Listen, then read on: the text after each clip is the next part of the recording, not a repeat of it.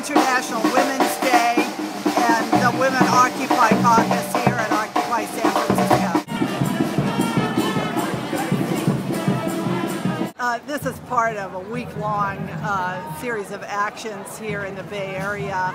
On March 8th, International Women's Day, I was part of actions here in San Francisco and in Oakland to bust up Bank of America.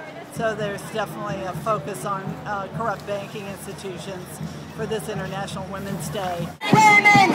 When I say women's, you say rights! Women's! Women's! That all women, whether they are in physical form female or identify as female, get rights. I may be male on the outside, but I identify as a female, and as a transgender, they're also attacked more than anything. My name is Blondie. I'm with Occupy SF.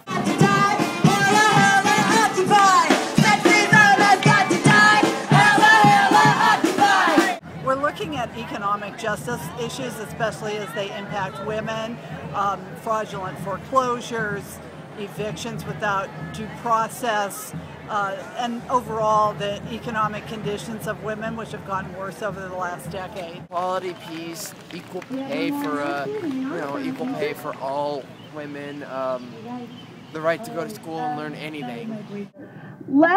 Here are some important figures. Less than 3% of Fortune 500 company CEOs are women.